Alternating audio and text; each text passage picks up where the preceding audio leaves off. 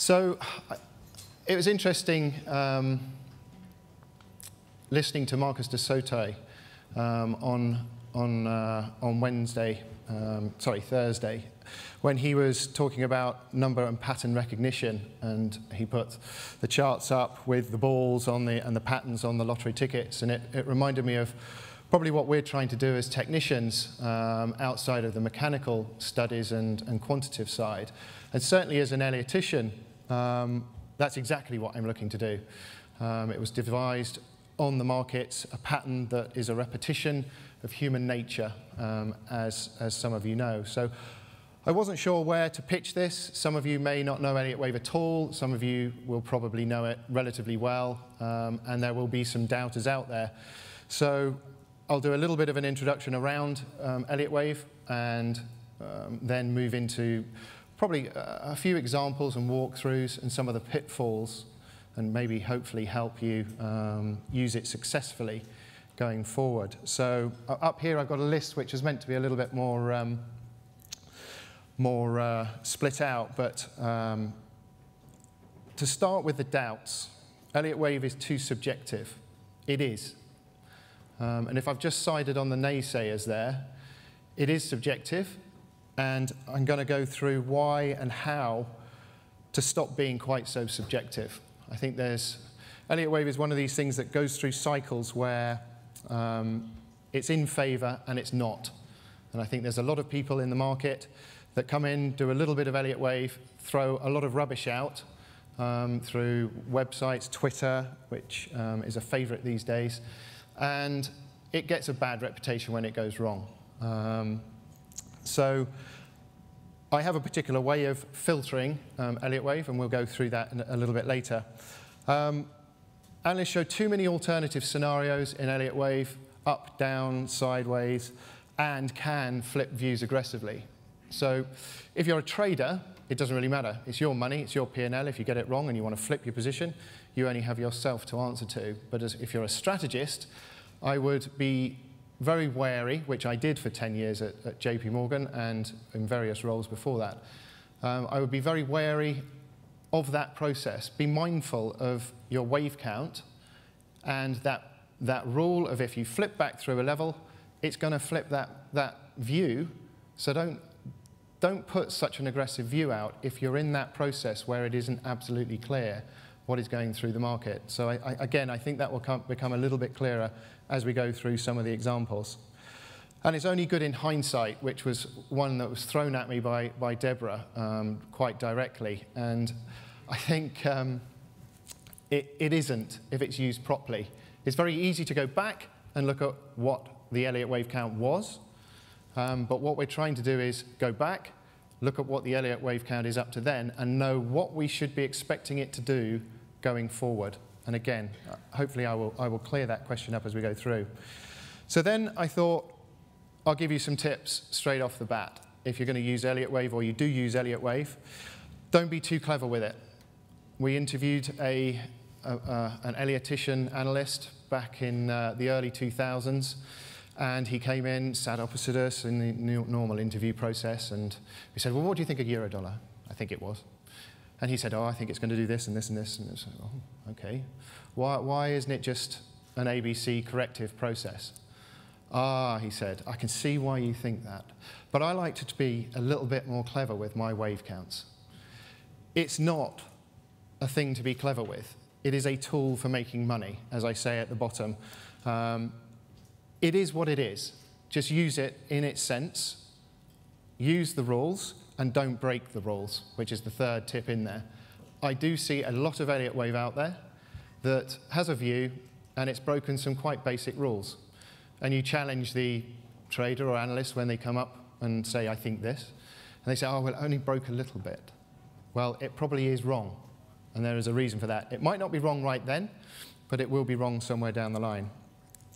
I would be very careful of intraday and micro wave counting, especially in foreign exchange. It can work a little bit, as in for a day or so, but there are too many factors in the markets now that can drive that wave count away, and your probability of being right reduces greatly the shorter the time frame you go.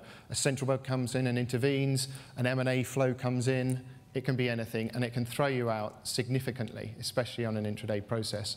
And we have the world of wonderful computer trading in stocks and stock indices, which throw things out a little bit. So I tend to find that Elliott Wave works its very best on a consistent basis in foreign exchange, perhaps because it's not such an intellectual part of the market, if you like. Bond markets, you know where interest rates are going. You have so-called forward guidance, or lack of at the moment, from the central banks. But you generally have a path that you know that interest rates are going to.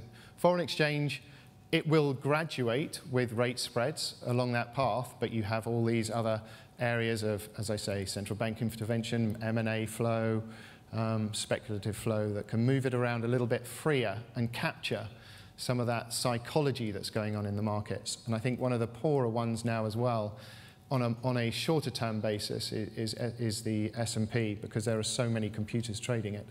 But it doesn't mean it doesn't work in that time frame. You just need to be mindful of what you're trying to achieve in there. I would also be very careful, and this, if there's one thing I want you to take away today, is of looking at one market in isolation with a wave count.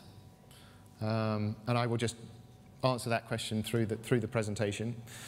And a little tip, if you are trying Elliott Wave and you can't quite tell, is this a 5-wave, isn't this a 5-wave? One of the things somebody gave me a tip of when I was younger was count it backwards. So 5, 4, can you 3, 3, 2, 1, and see if it works that way through. So I think I've caught up. So, and one of my little pet hates in terms of the technical world, it can get very academic. And I listen to conversations, and it did this and it did that, and it only did a little bit. And for me, it is a tool for making money. We've got the presentation shooting off on its own again. It's a tool for making money, and it's your edge on the market. And I think you should keep that very much in mind, especially if you're a trader in the markets. So I seem to have lost my presentation a little bit here. For me, the way I use Elliott Wave, it gives me a roadmap. It's the only system that I know in the world, pretty much, that gives you an age of trend. And what we're trying to do is define where we should be aggressively getting into a position and where we should be starting to take off our risk in that process. And Elliott Wave is one of the few that gives you that roadmap and tells you where you are and how far, in a probability sense, of where you're going. So for me, my filtering process in Elliott Wave is looking across all asset classes. It's a lot of work, but I get a broader picture of where everything is and where it is within its wave count across FX, fixed income, equities, and commodities. And I'm looking for pockets of correlation across them. Now, they don't necessarily have to be correlated markets themselves, but a correlation across there where the wave count is suggesting the same thing going forward. And it's increasing my probability that that wave count is going to be right. So to give you an example, filtering in all of its senses is the key for me to being successful with Elliott Wave. So why do you need to filter? So here's an example of a quite recent process, and I'm sorry at the back, I did stand at the back, and I'm not sure whether you can see, but I'm going to have to use the pointer for these. We've got two bond markets, highly correlated generally, almost identical structures going through, sideways consolidation, broke up, set back, broke up, set back, broke away, broke away. They should be roughly the same. The Elliott Wave structure is the same. We now know what they did. The one on the left is Bunds, and the one on the right is T-notes.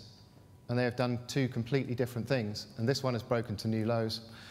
And, well, it remains to be seen, but this one hasn't broken to new lows yet. And I don't think there's anybody in the world that thinks that 10 years are going to go to new lows at this moment in time. So what is it, and how can we differentiate between these two charts with Elliott Wave? And I will go through that in the presentation. So how you filter your Elliott Wave is down to you. Are you a day trader, long-term investor, hedger, swing trader? It's very difficult to try and fit all of this into 50 minutes. It's a subject that probably takes a week, if not 2 weeks, to go through solidly. But whichever you use, it's going to be a little bit different, but you do need to filter for your Elliott Wave. Now, I have a friend who's deeply into fundamentals and does it exceptionally well, and then he uses Elliott Wave for the last 20% of timing and confirming his view on the markets, and it works exceptionally well for him. I'm the other way around. I'm probably 80% price action and Elliott Wave, and I have probably 5, 6 filters that work around it, technical filters, and then I'm always mindful of what the backdrop is in terms of the fundamental picture. So that's the challenge for you, is being able to filter it. So I'll go through how I do it. As I said, across all markets, top-down analysis. I'm trying to get a big picture of where I think the indices, the broader dollar, country analysis is going. And then I'm looking at bottom-up. I think this area is going to outperform. I think the best place to spend risk will be equities, will be foreign exchange, and then I can go into those markets and deeply analyze each of those markets and look at it bottom up and decide where is my risk-reward opportunity in these markets. More than anything else in Elliott Wave, does it make sense?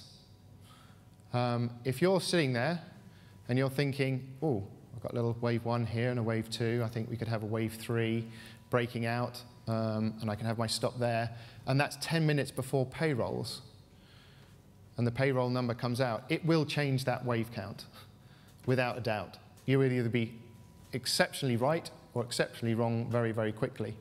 Does it make sense in the sense of a broader picture? So to give you an example, I remember reading a number of years ago when cable was going through 2 the second time, and we were trading around 205, 210, and I saw some weird and wonderful wave counts looking for 250, 260, 3, and there's just no way the UK government is going to let the currency go to that level, akin to any other foreign exchange if it gets too far. So for me, again, as an explanation of that around the markets, Ralph Nelson Elliott designed it on the equity markets, so it was always perpetually going higher for him, but other markets don't do that, and I'll address that question that David Snedden threw at me yesterday. So in the background, for those that don't know anything about Elliott Wave, I have a structure of Elliott Wave that's playing out on the screen. If you think of the white chart that's playing out as, say, an hourly or a 360-minute chart, I tend to use 360-minute charts just because they're the time zones through the day for me. The red chart that will be coming up is a daily chart, and then the yellow line will be the weekly. So you can see how you get 5 waves up, 3 back, 5 up, 3 back, 5 up, 3 back. Completes a broader wave 1 up, 2 back, 3 up, and then you can build the structure out. So those familiar with Elliott Wave will be more than familiar with this. So in the backdrop of this, we look a little bit like that. So there's a clear example. It's quite an old chart, but it worked. A clear wave 1 up, 2 back, can be very deep. There's no real hard and fast rule.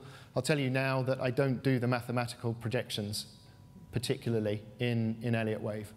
I think they can be misleading. You can miss moves because of them. I'm more attuned to the price action and looking for where the market is completing its structures rather than, and areas of consolidation, rather than actual mathematical and time projections that some people use. So we had an almost near 100% base there. Wave 2 broke out, wave 3 extension, wave 4 back, wave 5 up, and as the chart before showed, 4, 5, and then an ABC correction. So it looks like that. The main rules of Elliott Wave, which you just cannot break these. So wave 2 cannot retrace back through the wave 1 high, the wave 1 low in a bull market, or a wave 1 high in terms of a bear market. Wave 3 is never the shortest. There's only one pattern when it is, and that's in a diagonal. there are far more diagonal firsts that are cropping up, especially in foreign exchange, than we've probably seen. Certainly in the last 8 years, they've cropped up a lot more. But generally, you'll see them in a fifth wave process, and what the conventional or pattern recognition technicians will know as a wedge top. And it generally goes with divergence in the RSI. Wave 4, once you're retracing wave 3, never crosses back through the top of wave 1. So they're pretty simple rules, and they're the only hard and fast rules I use. It's easy when you're in a trending market and you have a wave 3 breakout and everybody's on it. We've just seen it in the dollar. We've just seen the performance of the hedge funds. And that is one of the easier processes. But you probably get 2, maybe 3 decent macro trending moves a year. So if you're willing to sit there and do nothing, which some traders can do, then it's fine. You just wait and hope that you catch those two big moves a year and make your 10, 15% of the actual move, and then try and leverage off of that with options. The harder part is the rest of the year, when you're in the correction processes. Now, these are the main corrections. The first one, 5 waves up, 3 waves back, and then another 5 waves up. Looks exactly like the basing structure I just showed of a new trend. So you need to have a reason as to why you think this trend is either over, and you're looking for this to be a 3rd wave up to there. If you think it's a correction, and believe it's a correction, it's because you haven't got a finishing process in the bear trend. And all of this is obviously vice versa for a bull trend and a topping phase. The second one is what we call a flat or an irregular flat. This can be a little tougher at this point because it can either make a higher low in 3, or it can make a marginally lower low, and then you get a 5-wave rally. A little difficult area, but we've just had one in S&Ps, and I'll show you that as an example. And the easier one, which everybody knows and sees and knows as a flag or a triangle, is 5 sets of 3. Whereas as an Elliotician, I have a good chance of picking that point and being able to get in there, and obviously my risk reward, if I can get in there, is considerably better than having to wait for the breakout of a pattern, because I'm then getting in there, and it can still muck around and come back into the triangle, and that may trigger your stop. So the ultimate risk reward is trying to catch that point at the top. And we'll have a little look at a couple of triangles. So trading with Elliot Wave, you get an initial 5-wave sequence, and I'm going to work on the basis that we're seeing a complete turn in the market. So we've been in a bear market, and this is how we would structure ourselves positionally wise in a new bull phase. We've got a 5-wave rally, and ideally it breaks the previous sequence of lower highs, so you get a little bit of Dow theory in there as well. The pullback is our first buying opportunity.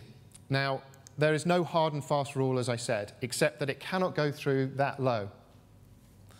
So somewhere between here and here, 99.9%, we want to buy. Equities generally do 100% retracements. And when I say equities, I mean equity indices. I don't do a huge amount of individual stocks, but I do occasionally look at them, especially in S&Ps at the moment, where I look at the big 5 by market cap.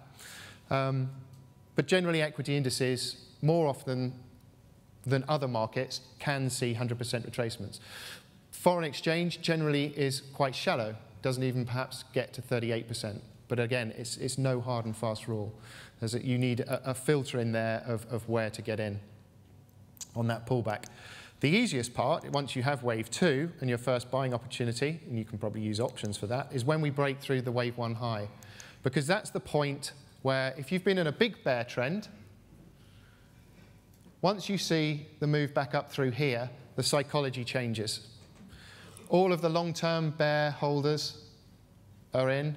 The guys that were trying to stick with the trend and sold the bounce and got down to here, they're still short and thinking this is going to go to new lows.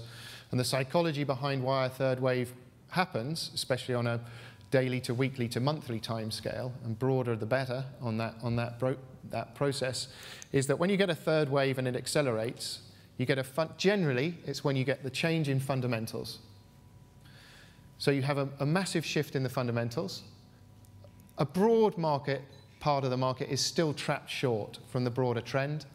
So they have to get out of shorts, and not only are they getting out of shorts, they're wanting to get long. So you get double the amount of flow that's coming through.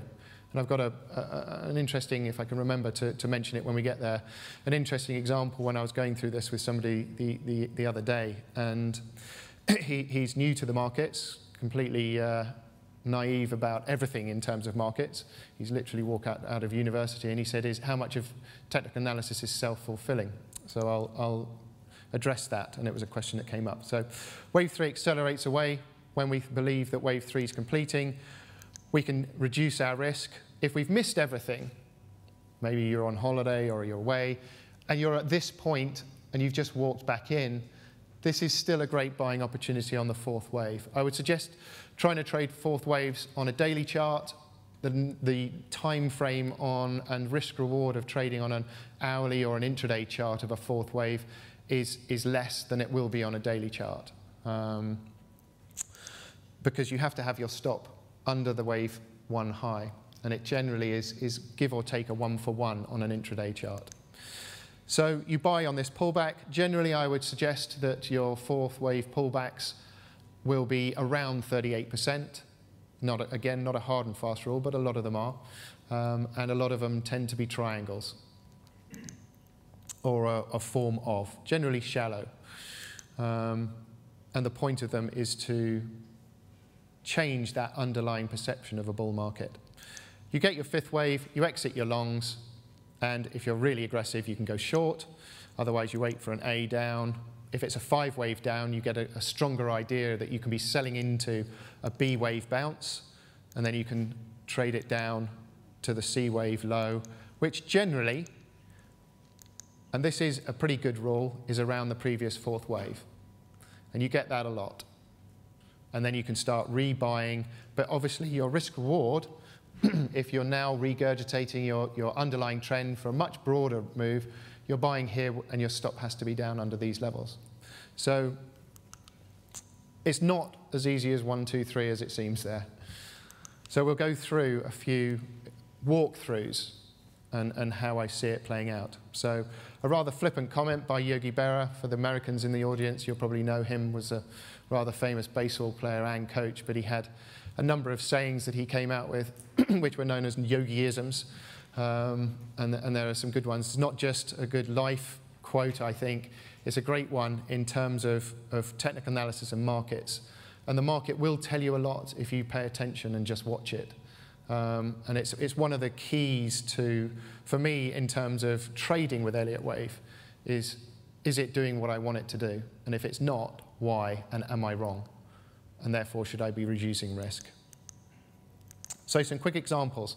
The irregular flat I was talking about. This is the S&P future, mini futures. We've just had it. A lot of the market was looking for a top after it double topped around here. For me, as you can see, we were 3 down, 3 up, 3 into here, 3 down, 3 back up. That is a very, very clear 3-wave process that failed in a new high. And then we had this aggressive flush out of positioning. So for me, down to 1900, it was far more likely to be a correction and that we were still in the underlying. As you know, we've been in a huge bull trend in stocks and S&Ps, far beyond anybody's imagination in terms of driven by an easy policy and quantitative easing. So the trend for me was very much intact, and I was looking for a last move up in 5 waves from these lows to somewhere between 2000 and 220. And the market obliged with a very nice 5-wave structure, so 1 up to there, 2 back, and as you can see, that's roughly around 38%, and if I can hold them out, the pointer steady enough, there's a little 1, 2, 3, 4, 5. If you go down to an hourly chart, ABC back to the previous 4th wave, and off we went again. 1, 2, 3, 4, 5, and then a broader correction back, and then the final 5th into the top, which that was Friday night up on the top. and it was as bid as you could have thought a market could be. And that was Monday morning, and it had collapsed. Now that's telling you something, for me anyway, it's telling me something about the market. One, I'm looking for a 5 wave to complete. This was clearly a 4th wave by the nature of the depth and size of its correction. So there's a damn good chance that we're coming into a more broader 5th wave up the top. So I was then talking to my clients that I think a top is in place up here, and I think we're going to at least retest somewhere down around these previous lows. I had quite good support for one reason or another at 1910, and we have, albeit been in a roller coaster this week in S&Ps, as some of you may well know, we have been up and down like this between these two levels. And I think when you look at some of the other markets, it's looking quite scary in terms of stocks for the coming weeks. So triangles. This is dollar yen. And I've put this one up because it's the first time, I think, in my entire career I've ever seen a foreign exchange market double up on a triangle process, one directly after the other. Gold does it all the time. But foreign exchange, I've never seen it. And there's a rule of alternation. If you get into Elliot Wave and you learn about it a little bit more deeply, there's a rule of alternation that goes on, that if your 2nd wave correction is deep, then your 4th wave correction is shallow, and vice versa. So we had a triangle that was playing out, and we actually had 3 triangles in this process. Why did I not think at this point that that was the end of the triangle? Positioning, mostly. I talked to a lot of the hedge fund community. I talked to almost all of the major hedge funds in the world. I generally know a lot of their positioning and their mindset in the markets. You can go and look at the IMM report and see what the positioning is there in terms of CTAs and futures positioning. And you can also get a report on the risk reversals in foreign exchange, which are still massively skewed. I also knew, because I traded a lot of them for them, that their positioning was still long, looking for a move towards 110. And they had a lot of KOs sitting down around under 95. So there was 2 things for me that's going to happen, because the market just isn't that nice. It was either going to come back down, it was just going to be an A, B, and then a C down to here, and this would chop around, and you get a horrible flush out through 95 and do all the KOs. The other way the market can really muck you up is do nothing and decay your options away. And that is exactly what it did. We just went sideways for longer. And another month and a half, generally, ballpark figure, initial human reaction when they put an option on, 3 months. Pretty much runs through the time of that process, and it decayed all of them away. And I can tell you this, at that point there, I spoke to every single one of the people that I talked to and said, I think this is now going to break to the top side. 3 of them said, actually, I've gone short because I think we're going to test down here because it's gone on for too long. And I had nobody that would do anything with me on the top side until then. And that is where they all flooded in, and hence you get that dynamic move, which is fine. They made some money, but they didn't make anywhere near as much. And you can put some very funky options on in foreign exchange to leverage that view. So another point that I thought I'd throw in around Elliot Wave, and one of the textbooks, if you're new to technical analysis here, you'll read about RSIs. And if you get below, when they're unwinding, you get below 20 and it's oversold, above 80 it's overbought. I do not use RSIs like that at all. But it's just interesting to note that through all this process and all the correction, the RSI never got anywhere near 20. That was about the closest it got to. Everything else was much higher. So perhaps one to think about how you want to use RSIs in terms of positioning and getting in and out of the markets.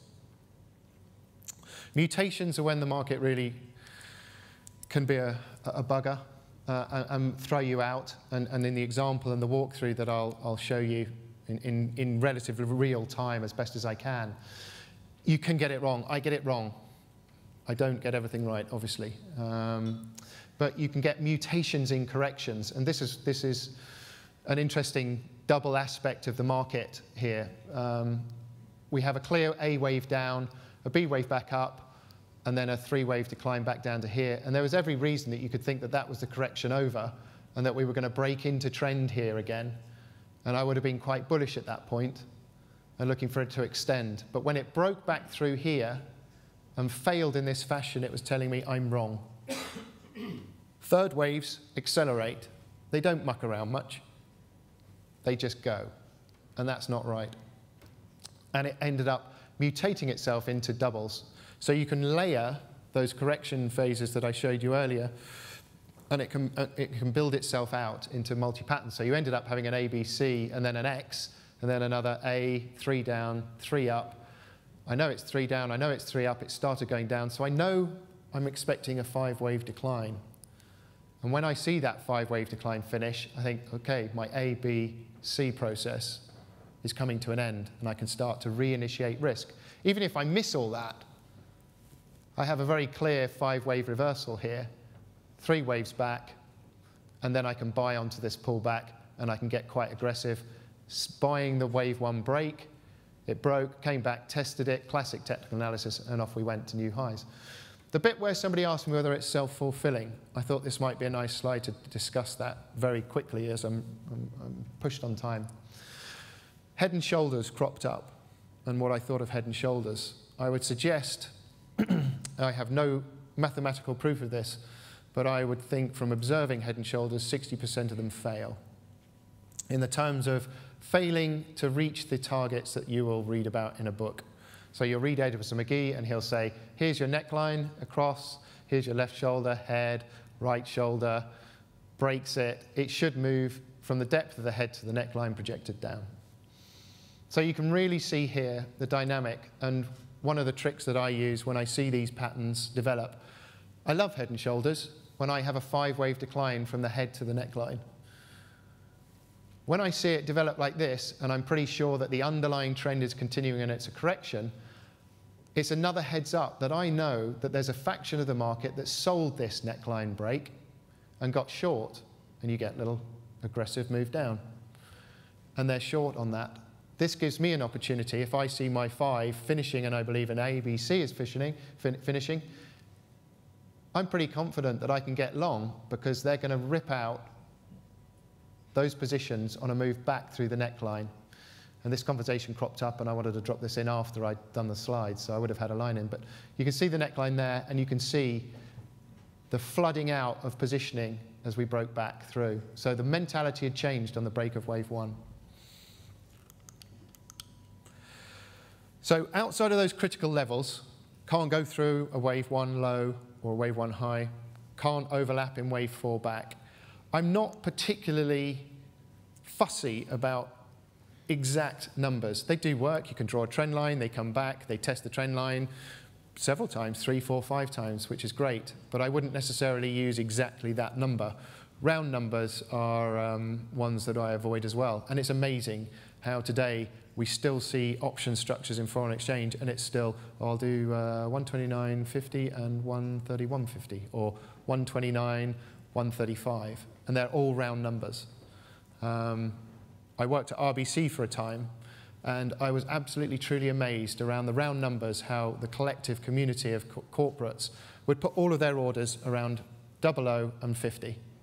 And you'd look at the order book, and they'd all be collected around there between 05 and 95, or 45 and 55. So I watch Fibonacci clusters. I'm not particularly mindful of absolute Fibonacci levels. I know where they are because I know how day traders react around them.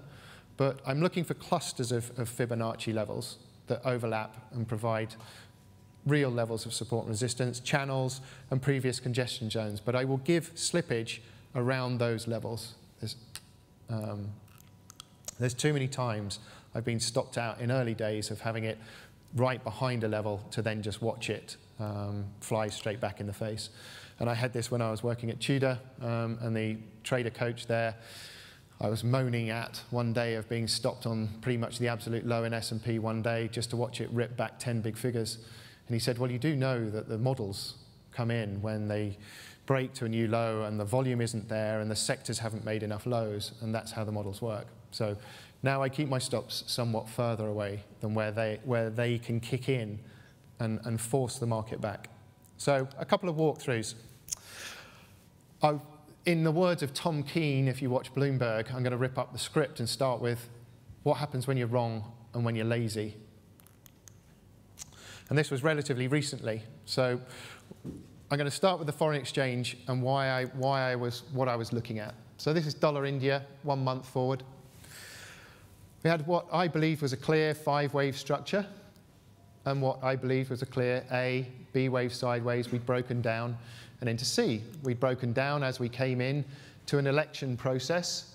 Results were favorable to the economy, and it was as expected. And I thought, that's it. For me, we've reached previous 4th wave. Got some divergence kicking in. I can see a wave structure of ABC. What else is there out there that could support this view that we're coming into a base? Sugar. I won't go into the intricacies of sugar, but sugar is massive in an Indian diet. And they buy a hell of a lot of it, and they grow a hell of a lot of it. And I called up the sugar chart. And bear in mind, in the backdrop of this, one of the biggest issues in India, without dropping into fundamentals, is inflation. And food inflation is a worrying thing for them. And I looked at the sugar chart, and I thought, in my infinite wisdom, that I had a pretty good 5-wave structure here, which would at least be an A. And then we had this fantastic triangle. And I tied the two views together, and it seemed a pretty strong case for dollar India to pull back up. And not only that, you had a pretty good opportunity to buy sugar and make a move. My projections were somewhere around 20.5 to 21. So I spoke to a lot of my commodity chums, to which they said, we're all over it. We know about El Nino coming out of Australia, and we know that the rains in India weren't so good, and they're shortfall, and that the sugar harvest isn't going to be great. And we're all positioned for it. And I should have listened more carefully to that, because that's what happened. And I was completely and utterly wrong. And it was pure laziness, a bit of time constraint because of the job that I do. But you need to pay attention. Interestingly, though, my commodity chums weren't very impressed with me, but my foreign exchange guys weren't too upset because it has actually drifted back up. Not a great one to play because of the carry, as well you know, but at least it would have got you out at those levels from your longs. So I thought I'd do a proper case study from start to finish. And the Aussie dollar. This is a monthly into July, and I'm going on the basis that we're starting from scratch, and we're now seeing in July 2011. So I've got my monthly chart up. We had a very strong rally from 2000 to 2008. For me, it was a wave A. We had the bust out down in wave B, and then we've been working a very steady trend of carry supported by ease policy, growth, China, commodities, boom, mining, everything's great. Australia is a great place to invest in, and carry.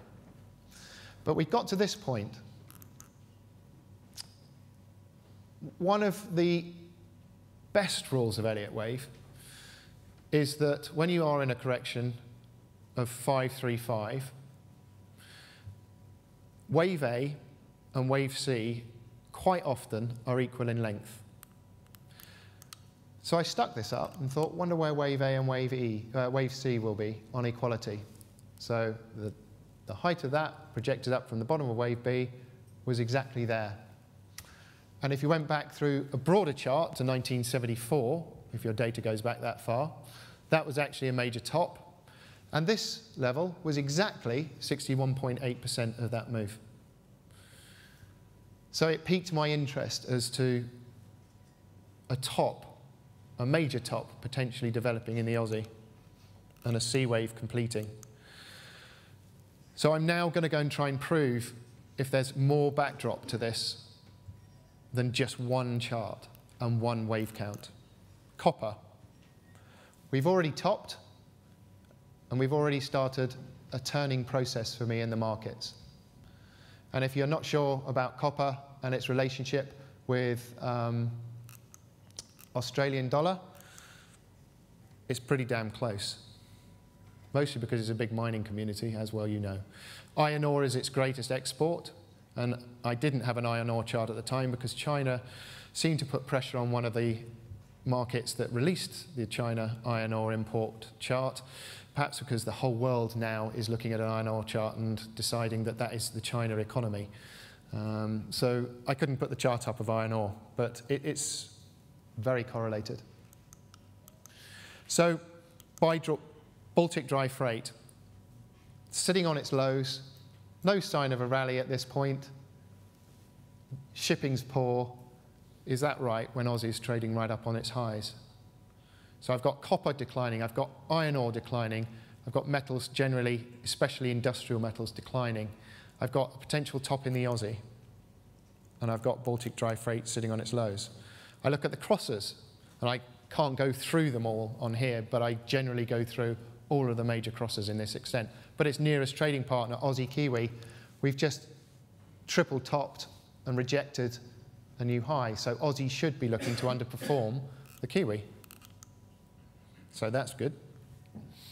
What was the dollar doing in general? So this is euro.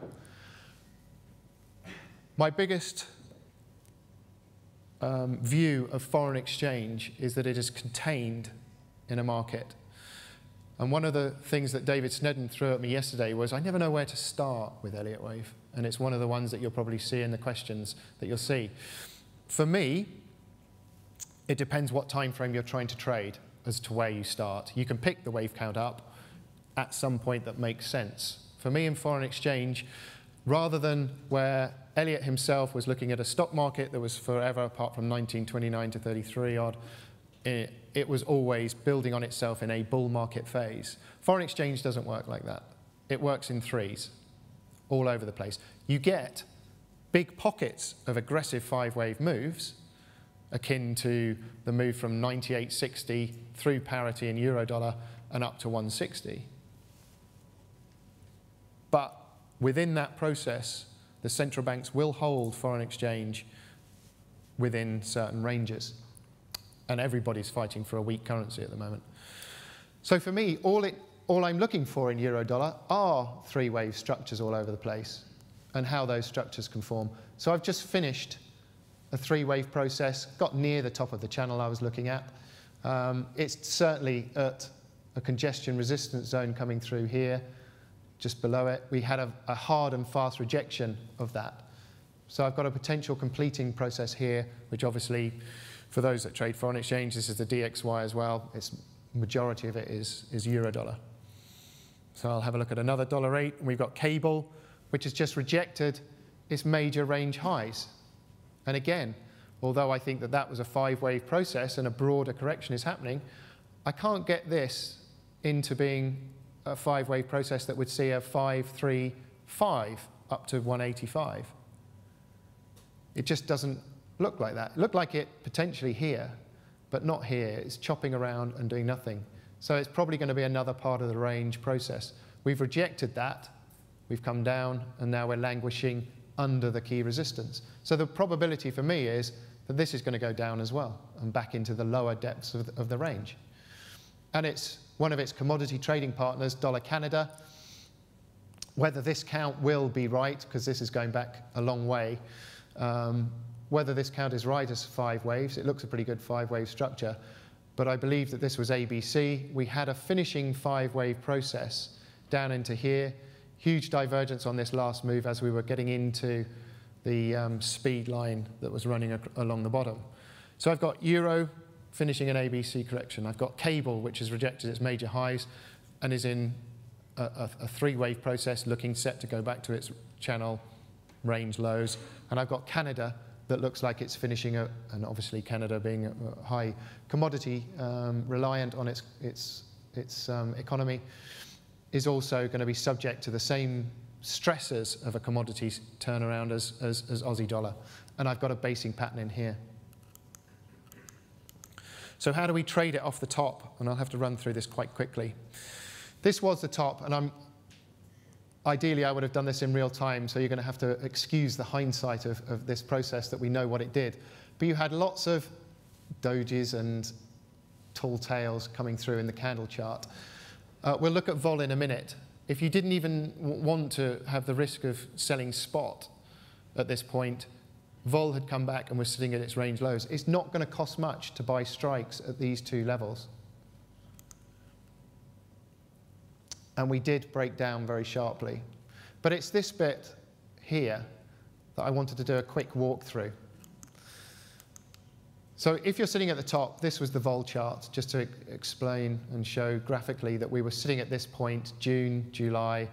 We're sitting on a very low support in terms of vol. So not only would you have gained from your spot move and gamma, you would have gained from your vol as well. So you're leveraging that view with very little risk. I would bet, I can't remember off the top of my head what it would have cost for a 1 month structure, but I would bet that it probably wasn't much more than about 15 basis points.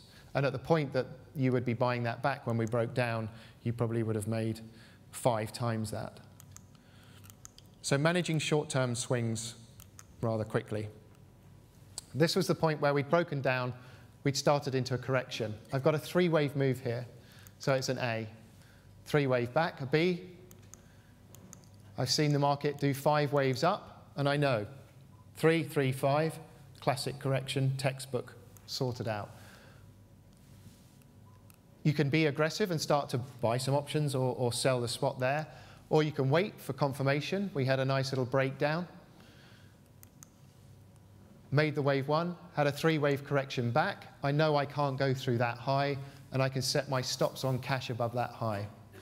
Now, ideally, I would have liked to have done this in real time and have this bit hidden, but I didn't have time. It was wrong at this point. We've broken back up, and I was stopped out. Probably would have had an average shorting position just under 105. Let's call it 104.5, 104.75. Stopped out, probably lost 65, 75 ticks. It's mutated itself. This was an A, a B, and then we ended up having another C. I'm absolutely convinced this was a top. I'm still viewing this as a correction. I've just mistimed it, which does happen. I then have a very clear 5-wave decline and a 3-wave pullback. I know now that this is my second opportunity to short. I can't go through that high. Wave 2, re-entering the shorts, and I can get aggressive on a breakdown through that low.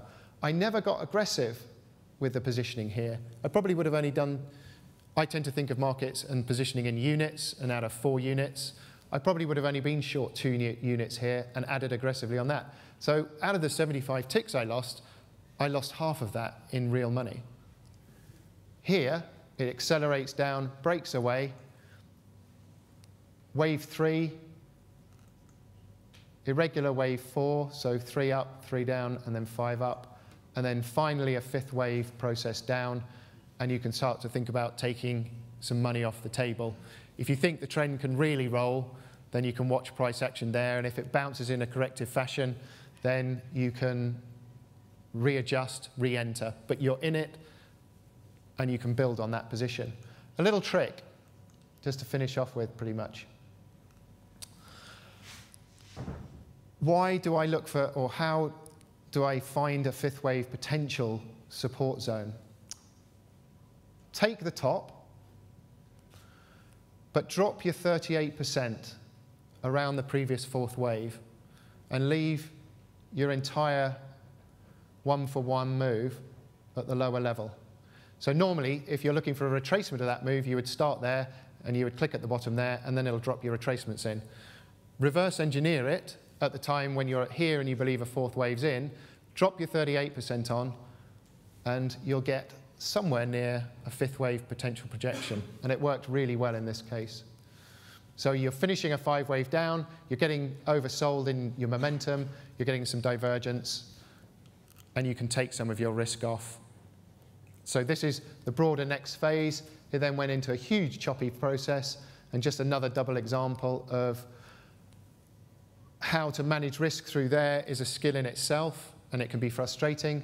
But we topped We'd already topped. I tried to overlay these in as close as I could, but copper had already broken, and then we had a clear ABC structure, and the market had got bored of its shorts in here, and they decayed away and they got out, and there you have the aggressive move. And if you're a foreign exchange player, you will know where Aussie is down around these levels now, and the structure of the dollar and the view. So markets are always changing, markets are always the same.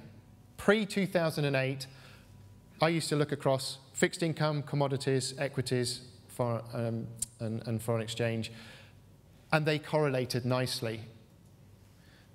Since 2008 and quantitative easing, that hasn't been the case. I've had to adapt, and it took me probably 7-8 months to realize that that was the case. So I've had to change how I look at the markets. So you need to be aware of what's going on and if things are breaking down and changing. So now I use different relationships and stronger relationships than others. I'll leave you, I'm sure you'll get a printout of the presentation to read Jim Rogers's take of how the world changes, as I am running out of time. I read this once. I can't remember who wrote it. I think it was Connie Brown, who I'm a great fan of, and we seem to look at the markets in a very similar way. But I thought this was a great analogy of Elliot Wave, and it's akin to playing the piano. You can teach somebody the notes, and they can learn to play the music, but it's only a few people who can play it that somebody will come and pay to watch and listen to. And there's a rhythm, a harmony, a proportion, and a balance in the markets that you can find, and I find by using Elliot Wave, that helps me get an edge and a probability take on the market. And some people are just wave deaf or wave handicapped and just cannot see it. And there's a little test, I think, that somebody did where you can have a bar or a stick and have a weight on the end. And if you can go and pick up that stick and see where equilibrium is, so it balances, you're probably not bad at a proportional way of looking at the markets. If you pick it up and it just drops, you probably just don't have that ability. And it's nothing right or wrong, it's just right brain, left brain side of things. So that is how I look at Elliot Wave. Hopefully it's a way that you can utilize and take away and hopefully avoid some of the pitfalls and have some success with using Elliot Wave to make money in the markets. And I think with that, we'll go to some questions quickly, or is it the bar? Robin did say that if he ran out of time, he'd take questions in the bar. That was his preferred place. I'm very happy to prop up the bar. So we might leave that at the moment because we have run out of time. Thank you, Robin. Taking another Yogi Berra quote, he also said, if you don't know where you're going, you might get someplace. So hopefully, by using Elliot Wave, we'll know where we're going and we have a rough idea of the place we're going to get to. So thank you very much, Robin, and there's a small gift. Thank you very much.